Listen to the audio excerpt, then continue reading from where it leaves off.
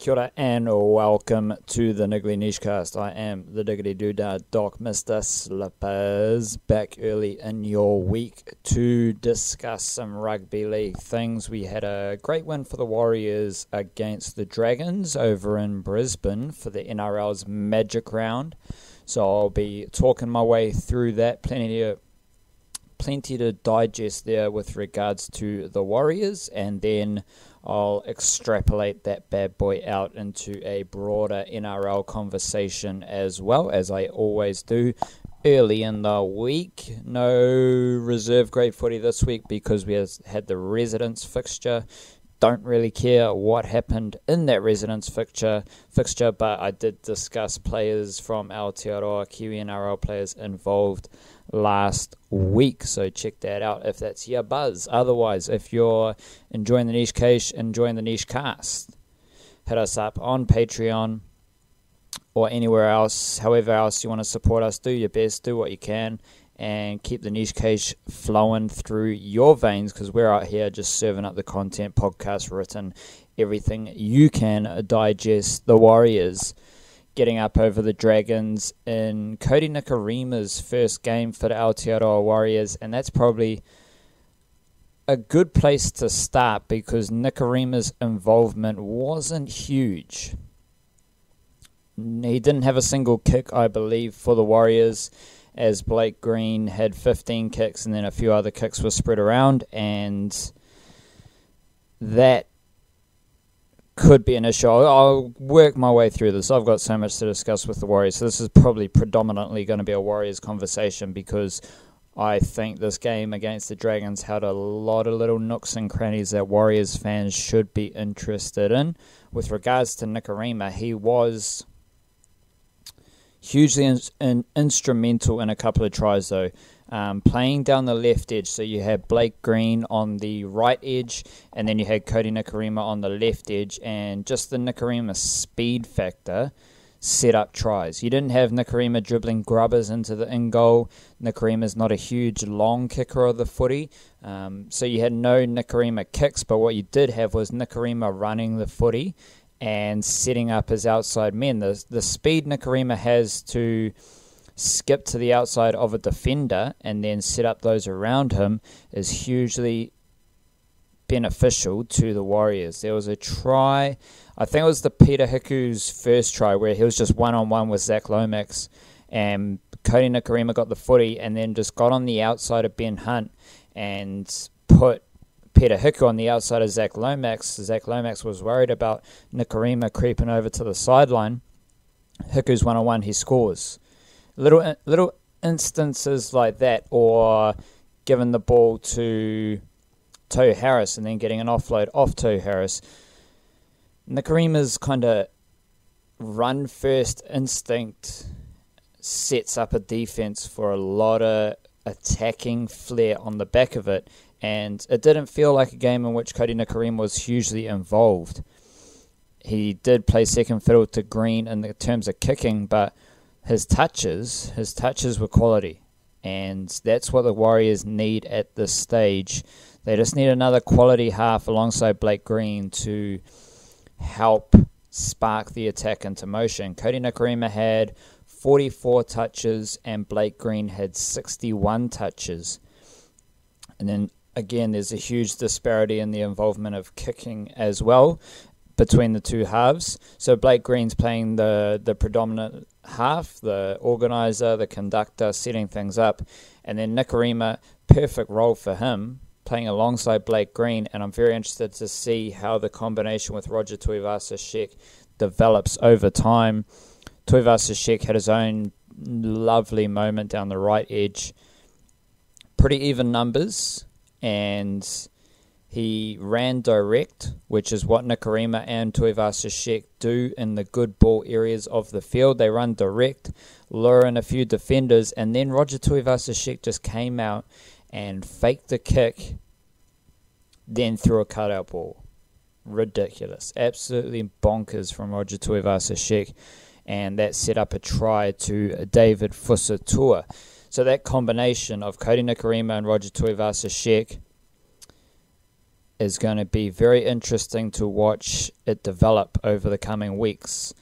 Roger Tuivasa-Sheck also set up a try on the left edge where Blake Green got the ball on the right side of the ruck and then he fired a pass back over to Roger Tuivasa-Sheck, a play that we saw last season, and then Tuivasa-Sheck, quick hands, he got it out to Tohu Harris outside him. So good to see Tuivasa-Sheck not just sticking to the right edge, that he also appeared on the left edge as well. And if you've got Kodi Nikorima popping up on either side of the ruck, if you've got Roger Tuivasa-Sheck popping up on either side of the ruck, because the try that Tuivasa-Sheck set up on the right edge, Nikorima and Blake Green were both on the left edge. So it's very hard to set up your defense when you're eyeing up Blake Green and Kodi Nikorima instigating something on the open side, and then Tuivasa-Sheck's kind of one-on-one with even numbers down the short side.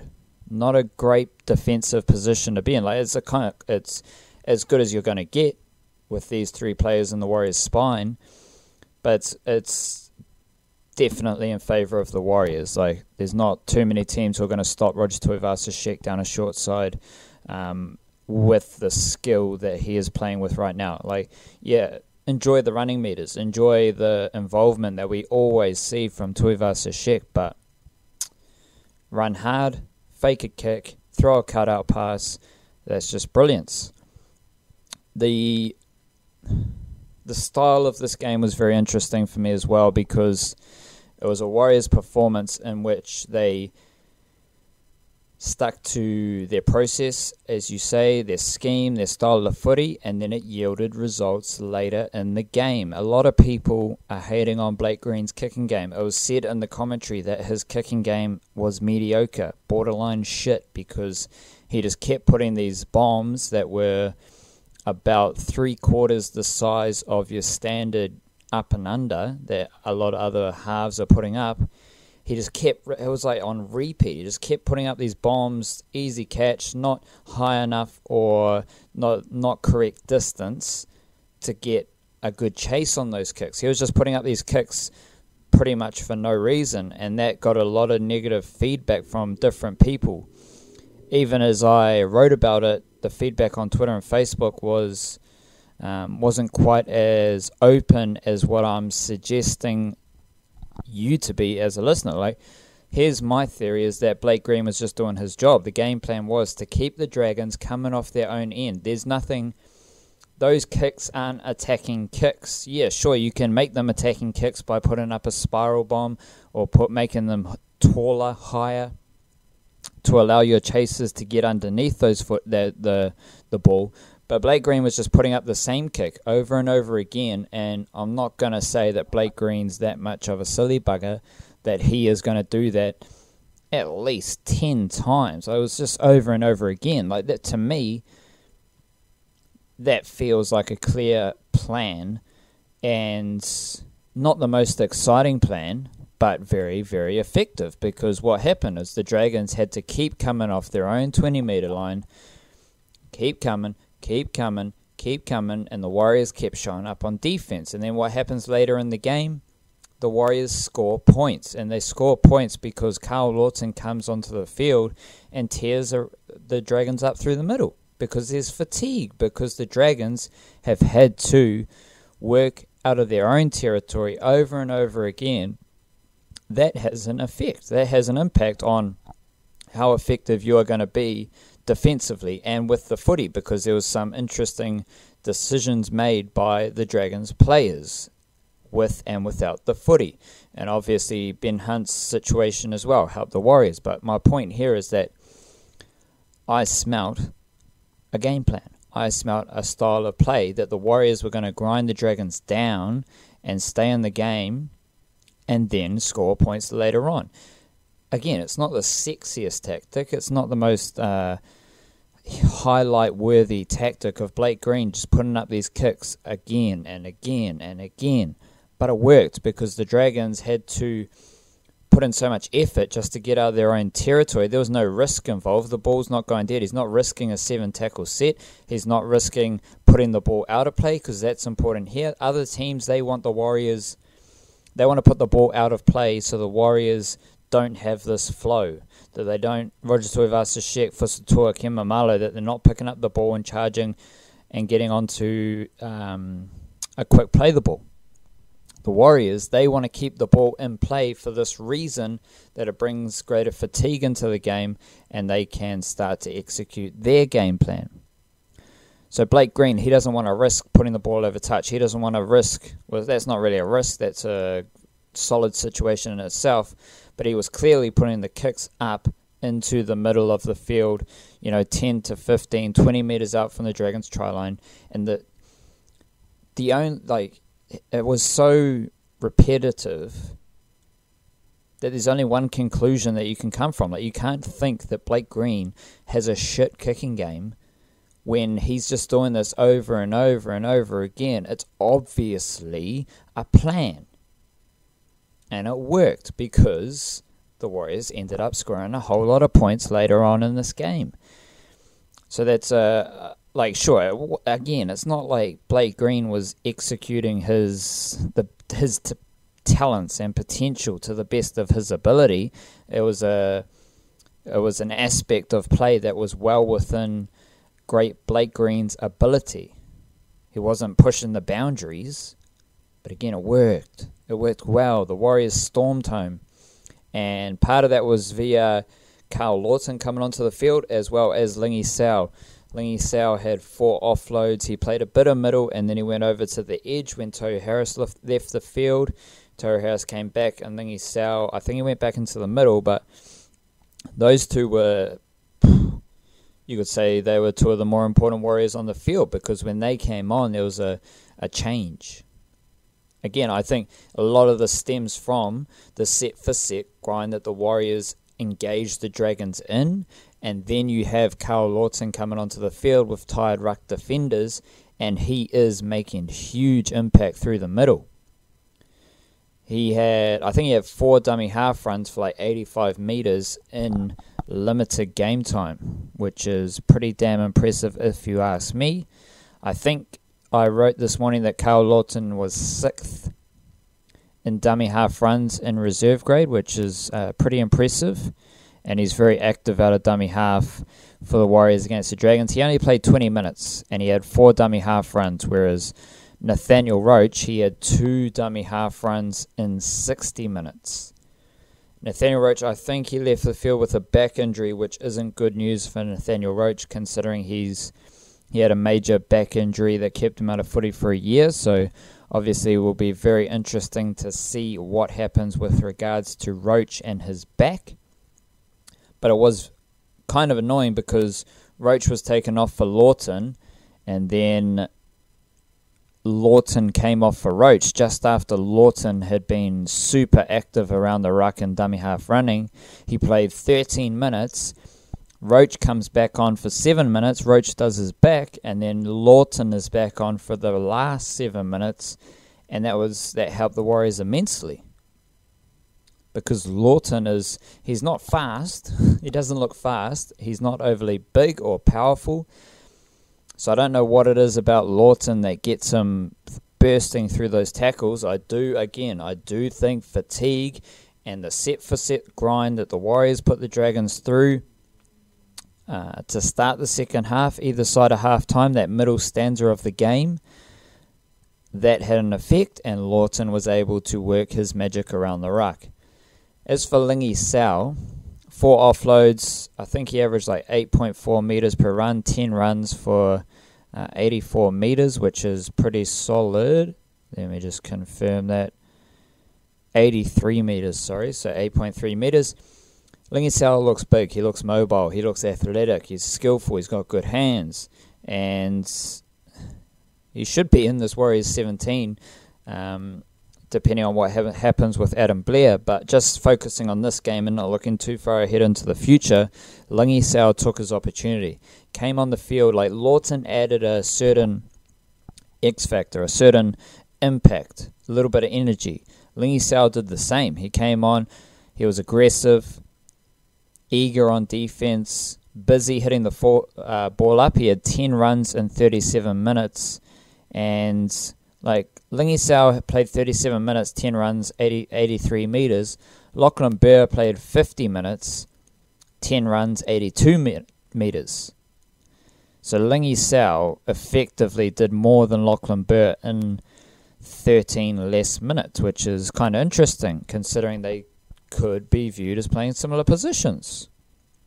I just like Lingy Sao. I like his rangy nature. He adds a bit of size, a bit of skill, something different to the Warriors, and having 4 offloads in the second half when fatigue is a factor, as I've alluded to many times so far in the first 16 minutes of this episode.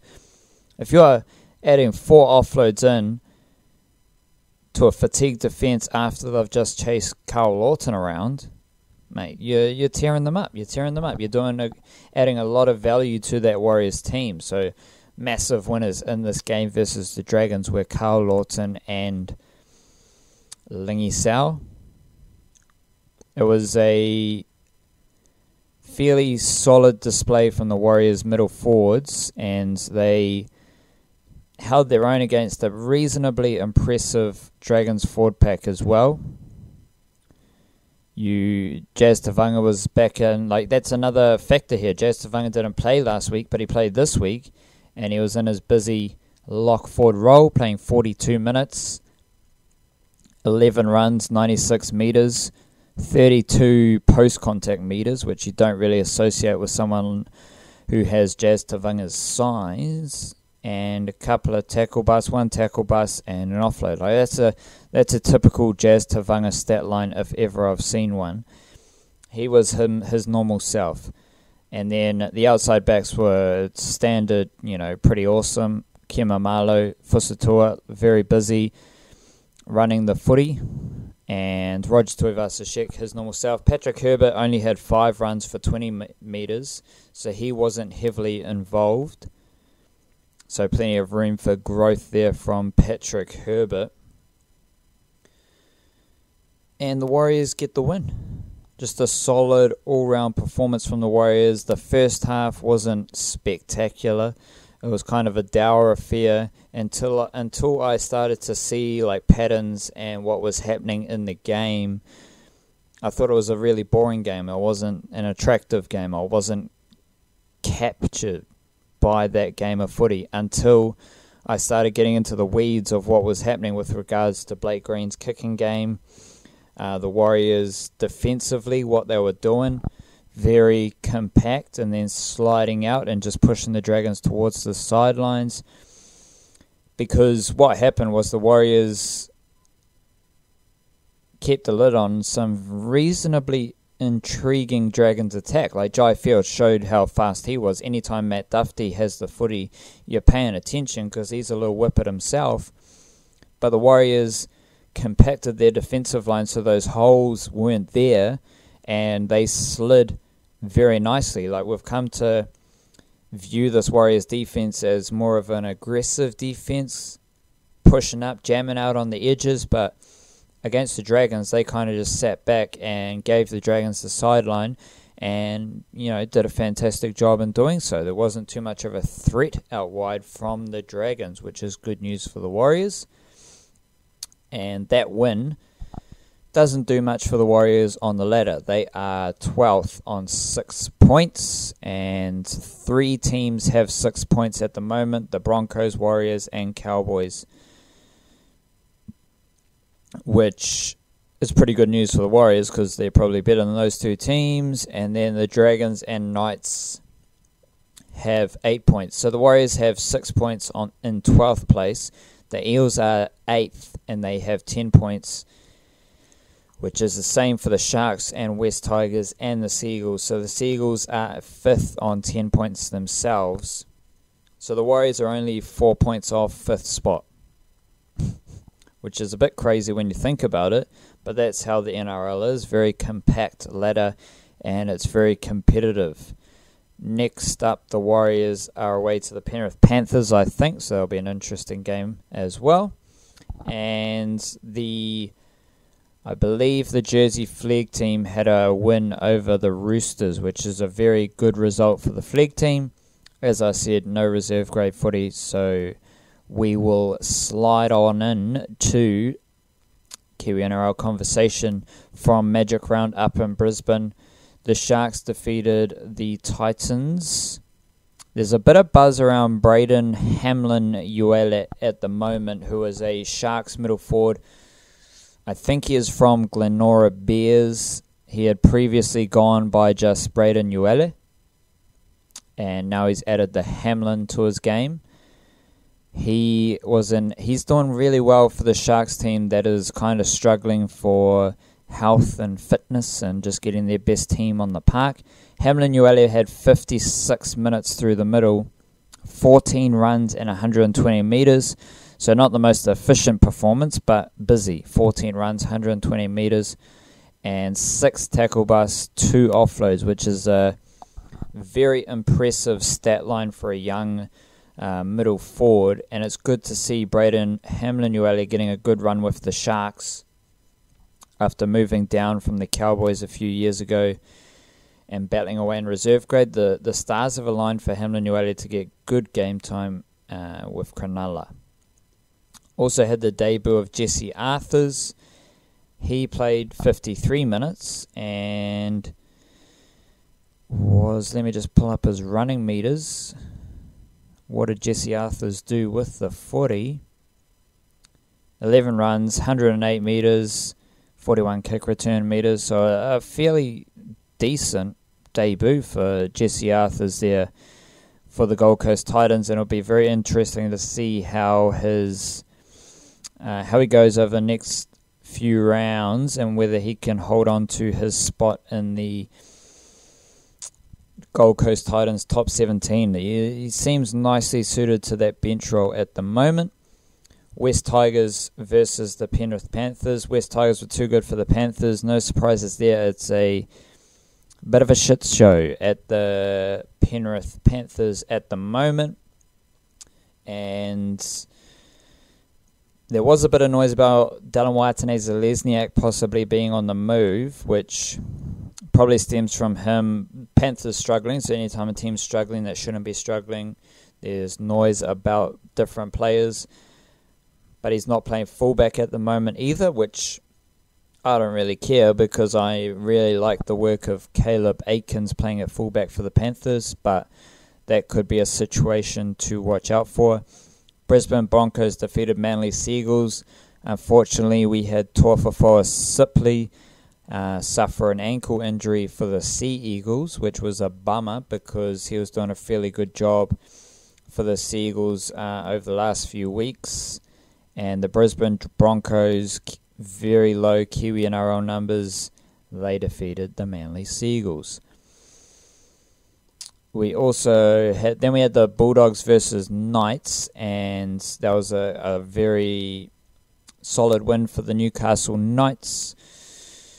They were too good for the Bulldogs, and I'm just interested in Offa Hickey Ogden's numbers for the Bulldogs coming off the bench. He had 29 minutes, 6 runs, 65 metres, so that's above the old 10 metres per run mark, which is very handy for Offa Hickey Ogden. 6 tackle busts, and he's not like getting huge game time here. 29 minutes and an offload as well. Very solid display from Offa Hickey Ogden, and here's someone to keep an eye on. Like, I keep talking about Ogden because his the impact he has on the field coming off the bench is very easy. It's very noticeable. It's noticeable. And his stats back it up. Like, he's always hovering around 10 metres per run. And with that in mind, I'm also interested in Herman Esse and James Gavay from the Newcastle Knights and how they're going playing off the bench, because James Gavay was very quiet to start the season starting games. And he's now settled into a better role for him, I think, coming off the bench, because the statistics reflect that.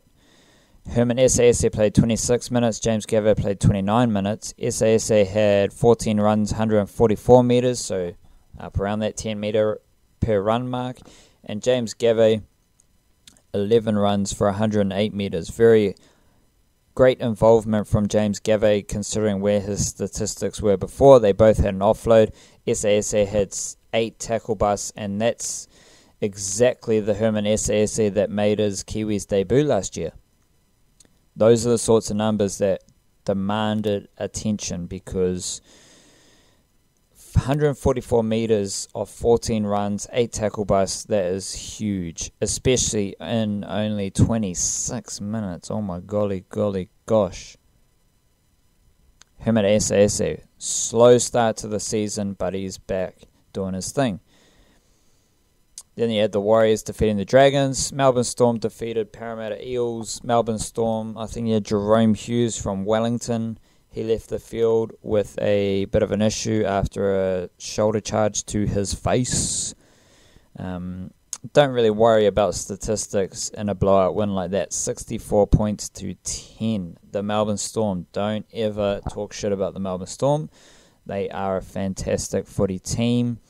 And like Jerome Hughes had to go off injured, and then suddenly this Ryan Pappenhausen dude comes on, and he's a gun as well. Like, that's just the Melbourne Storm doing their recruitment thing. Sydney Roosters versus Canberra Raiders. The Roosters 30, the Raiders 24, and some epic numbers here from the Roosters forwards. Warea Hargreaves and Sioso Tokiaho. Warea Hargreaves played 59 minutes. Tokiaho played 67 minutes. Tokiaho had 23 runs and 263 metres. What the fuck? 100 post-contact metres as well for Tokiaho. No, 100 kick return metres and then 68 post-contact metres. Warea Hargreaves wasn't too bad himself. 16 runs, 144 metres. And Tokiaho is in vintage form. He had a tackle bust. Warea Hargreaves had 3 tackle busts. And just check their offload numbers as well. 2 offloads for Tokiaho. You could make a case that Tokiaho is as good, if not better, than Jason Taumalolo. Like, I'll do a direct comparison for their statistics right now. Taumalolo played 63 minutes versus the Rabbitohs, 16 runs, 146 metres, so not the best performance from Taumalolo in losing to the Rabbitohs. And I will get onto his tackle count very soon, but I just want to give big shout out to Otara Scorpion Jr. Tokiaho, who he's definitely on the Taumalolo level. He's as mobile, as powerful, as dynamic as Jason Taumalolo, and he is part of a sublime Roosters team as well. So he's got like the club vibes are far better than the Cowboys. The Cowboys are reasonably mediocre at this stage, and I think that's having a bit of an impact on Taumalolo because it increases the expectation, hope, and workload for Taumalolo, whereas Tokiaho doesn't have to do what he does. It's just he's just out there playing footy, doing his job for his team, but he's not expected to roll out 23 runs for 263 metres. Like, that is absolutely ridiculous. But he's out here, he's doing it. He's doing his best job for his team, and it's a beautiful thing to watch because he's undercover. He's another one of these Tongan forwards, and he's someone who has had to work extremely hard to get to where he's got because he left the Warriors as an outside back. And shout out Roosters coach Trent Robinson, who turned him from a centre second row edge forward into a middle forward. And proof is in the pudding. Also impressive for the Roosters was Satuli Tuponuia, who had 6 runs for 74 metres in 42 minutes. And he was a busy bee as well. Tackle bust, offload, and a line break and try assist as well for Tuponuia. As for the Ruggedy Raiders, we're still waiting on the big dogs. I think Jordan Rapana suffered a knee injury in that game as well. And Saliva Havili, 23 minutes, 8 runs, 92 metres, well over the 10 metre per run mark.